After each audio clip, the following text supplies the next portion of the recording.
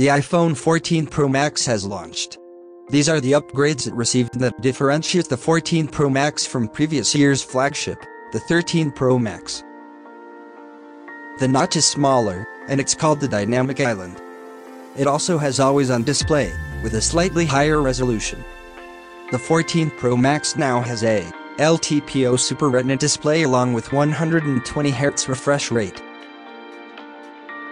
The 14 Pro and Pro Max use the new A16 Bionic chip. The cameras on the new 14 Pro Max got a huge upgrade.